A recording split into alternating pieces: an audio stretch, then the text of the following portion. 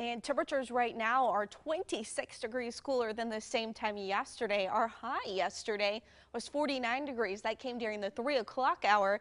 Today, during the 3 o'clock hour, it was only 14 degrees. That's 35 degrees cooler.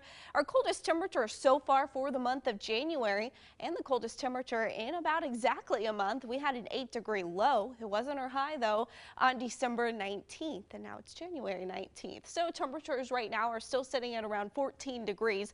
There may actually be a couple of degrees of warming before we really start to drop our temperatures overnight. But it's 14 right now in Dayton, 12 degrees right now in Troy, 13 in Greenville, and 10 in Bellefontaine. Wind speeds are still sustained around 15 miles per hour, 12 miles per hour in Springboro, 13 miles per hour at Wright-Patterson Air Force Base. So you can see that takes our wind chill down into the negative digits, below zero in Dayton and in Springfield, right at zero there at Springboro and at Wright-Patterson Air Force Base.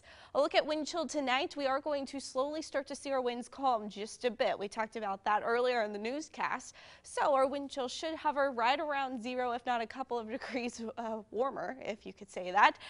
6 degrees is what it's going to feel like at 9 a.m. tomorrow morning. And then we'll start to get back closer to a feels like temperature around 20, which will be closer to our actual temperature. Tonight's low will be 13 degrees. It's going to be windy, cloudy, and still very cold with a northwest wind 15 to 20 miles per hour, still possible. Tomorrow, though, less windy. We're looking at a north wind 5 to 10 miles per hour. Your high 28 degrees. Still tracking a few snow flurries, not much accumulation. The flakes are so small we can barely even see any on our Troy Stouter Center camera, but you can see if you look at the parking lot, there's some accumulation that has been blown against the curbs. A look at visibility where it is snowing. We are seeing lower visibilities there through Wapakoneta, Urbana, Springfield, even Dayton. You could see about 8 miles out ahead of you, but not too bad when it comes to those conditions.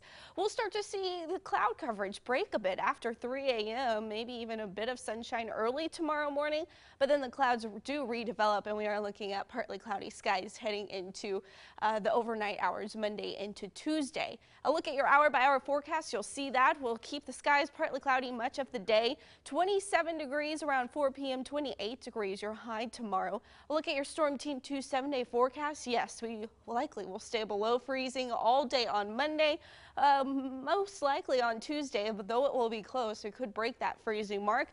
Then finally on Wednesday, we get back to 40 degrees, but that's well above normal for this time of year. Our normal high is 35, so we've actually felt the winter temperatures today and tomorrow, and then we start to inch back closer to normal on Tuesday, but then we'll be back above normal for much of the end of the week. And we are going to need to really bundle up today because I think that wind chill caught everybody off guard today. Yeah, the wind chill, when you go from a high of 49 degrees to a wind chill below zero, oh, that's a big difference. All right. No surprises for some fans in the building, huh? Yeah, championship week.